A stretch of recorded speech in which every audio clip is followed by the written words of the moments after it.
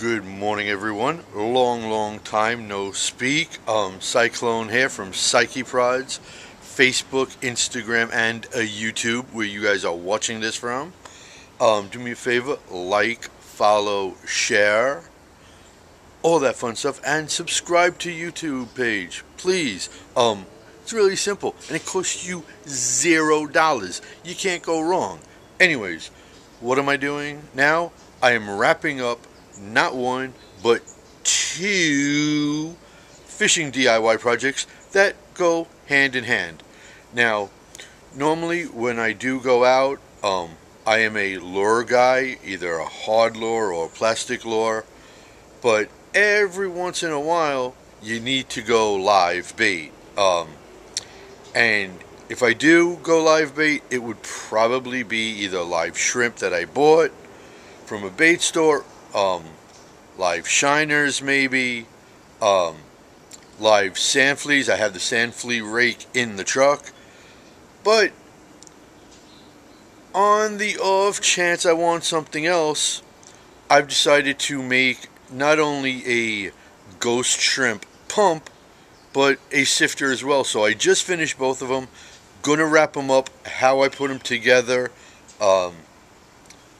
and yeah, that's what we're gonna do now. So this is the ghost shrimp pump, and the items you will need are a 2-inch PVC pipe. I cut mine to 44 inches long. That's this red baby right here.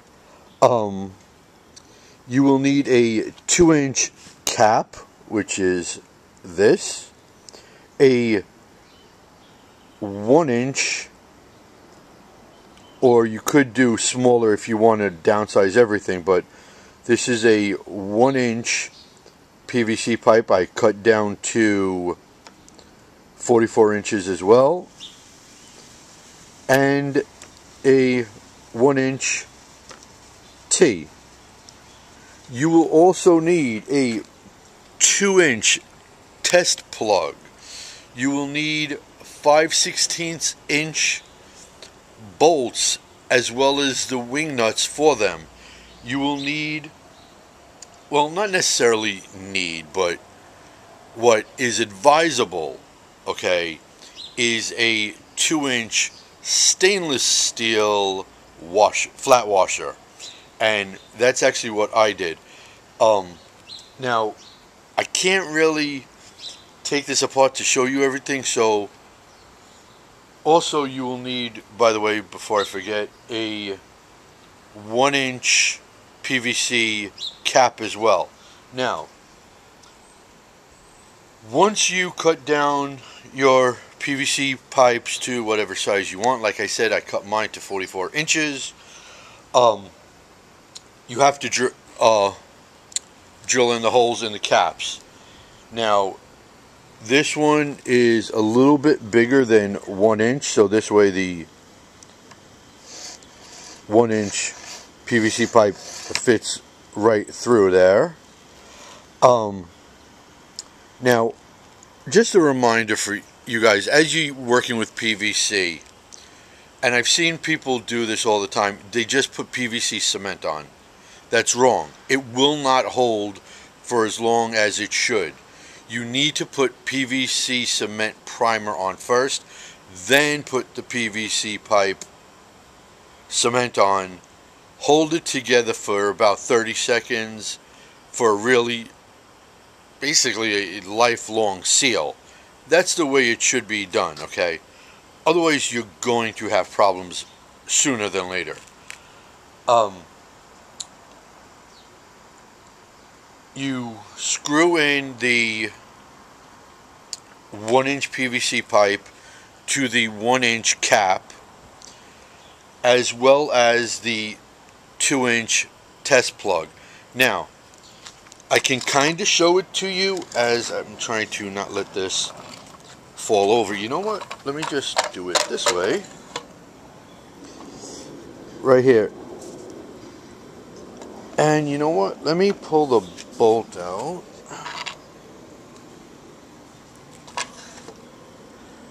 And you can see what I did here was, sorry for a little, fumbling, but is what it is. This is the washer. Now you need something a little bit smaller than 2 inches, which is another reason why you should use the washer and not the top of the test plug. That is because it has to fit inside. Now, the test plug would only cap it and wouldn't be able to go in through the tube. Now, you could shave it, but the test plug is made out of plastic, and plastic in salt water, in the sand, not really beneficial for long-term success. Hence, the stainless steel 2-inch washer. You could see some other guys DIYs of how to actually put everything together. It's really quite simple. But one thing I did differently than most people is this little hole right here. Drilled in a 5/16 hole. Used a 5/16 inch, 2-inch long, 18 thread count bolt. And now, as I pump, it's a stopper. And that, my friends, is something that is key. That you're going to want a stopper because you don't want to keep hitting your T to the top of the cap. It's not something you want to really do. Having a stopper is just so much easier to deal with. Now, what else has to be discussed on this one?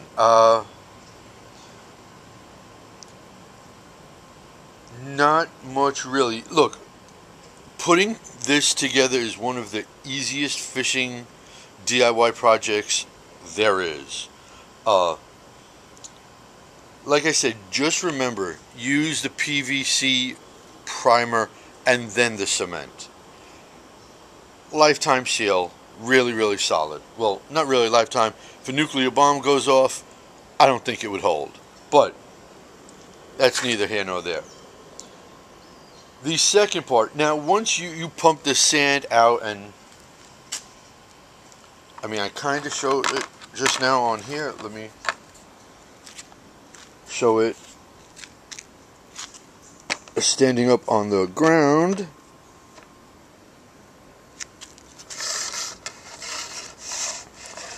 The bottom obviously goes into the sand and the water line. And it's nice and easy to pump. Now, you want to not have it too, that's something I could talk about. You don't want it running too smooth. You kind of want some, not friction, but you want some tightness to it. So, the bolt on the end of the test plug, which by the way you should change because the test plug bolts are not stainless steel, and stainless steel, once again, in salt water and in sand, and basically, quite frankly, anytime, you always go stainless steel. So you can tighten it, you can loosen it to make it go easier.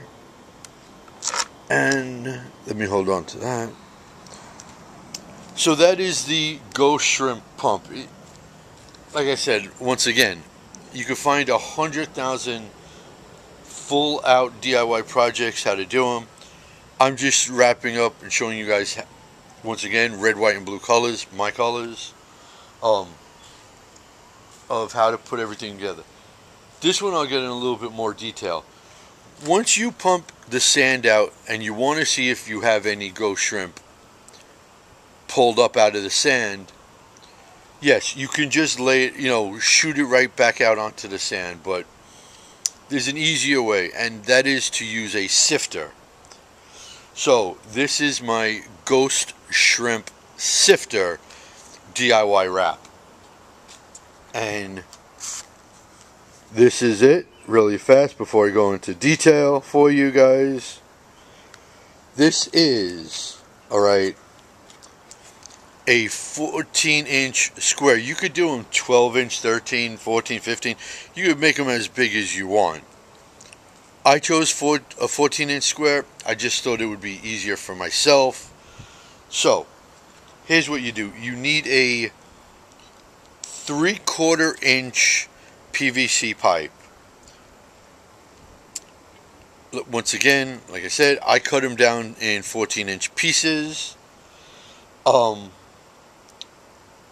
Obviously, whenever I deal with PVC, I advise all of you guys do the same thing. Take acetone, get the ink off. You guys do the PVC projects and you leave all those markings on. Doesn't look professional.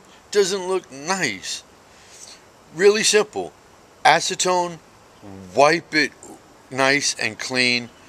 Then take 120 grit sandpaper, sand the PVC down, and it looks really, really cool. Nice white PVC, slick, and it's really what you want.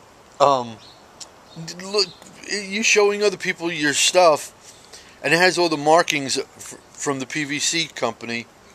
No, just doesn't do it. You kind of want it looking clean. Anyways, so as my arm is starting to get tired, let me swing back around. So, underneath these pool noodles, and that's what these are right here. These are red pool noodles that I cut down, is the 14-inch PVC that I acetoned, and I also sanded down with 120 grit sandpaper. You will also need 4 elbows. I spray painted them blue. And you will need 1/4 inch, 18-inch gauge steel mesh. That's what this is. That's what's going to be used as the sifter part. Okay. Other thing you will need is, you could use any color pool noodle. I used red, obviously, to go with the white zip ties, as well as the blue elbows. Now I can turn this way, and you can see, first thing you want to do, well, actually on this, you don't really even need to cement the elbows to the PVC pipe, because once this is put together, it's not going anywhere. Okay, you can, don't get me wrong, if you want to, you can. On this project, I chose not to use PVC primer or the PVC cement. I just left it alone. So you want to make a full square of your pieces with the elbows and the PVC. Then what you will do is you will take zip ties. I use black 8-inch zip ties. They're the smallest, they're the easiest to work with. And once again, they're incredibly strong as well. And you can see right in here, I zip tied 1, 2, 3 zip ties for all 4 sides.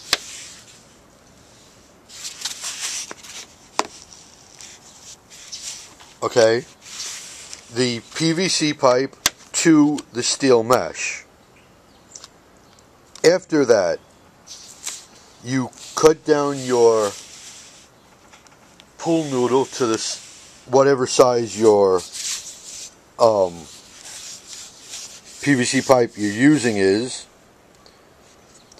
Slide it over the PVC pipe as well as those zip ties, and I use a little bit stronger of a zip tie on these, once again using 3 zip ties.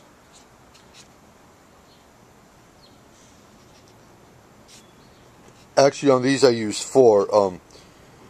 2 smaller ones on the inside. These are 18-inch, and these right here on the ends are 24-inch white zip ties, and zip tied all that onto the steel mesh, as you can see.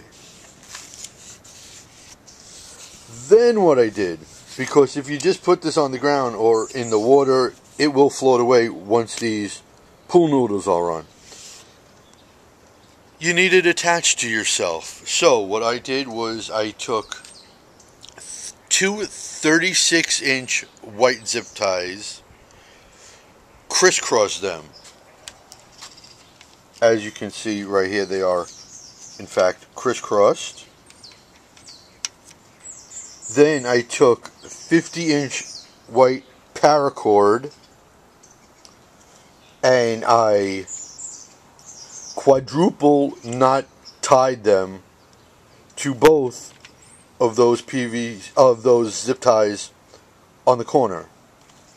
And the end of this paracord will be tied to myself. This way, as you're pumping, you have the attachment of the sifter, and you just squeeze the sand or release the sand from the pump right here onto the sifter. Sand, water, and muck and anything else will go right through the mesh, and the ghost shrimps shall remain. Pretty simple, pretty long-winded on my part. I'm tired. Didn't sleep that long. So, Cyclone, Psyche Prods, Facebook, YouTube, Instagram. It is right here. Do me a favor, guys. Like, follow, share, subscribe, comment, be active. Really, really simple. Until next time. And I am working on a project that I started actually back in May right now. I'm wrapping that one up. That should be the last of my DIYs for a while. Got to finish that one up either this week or next week. Then finally going to start working on my GoPro Hero 11 Black. But anyways, like I said, Cyclone, Psyche Prods, Facebook, YouTube, Instagram. Like, follow, share, subscribe.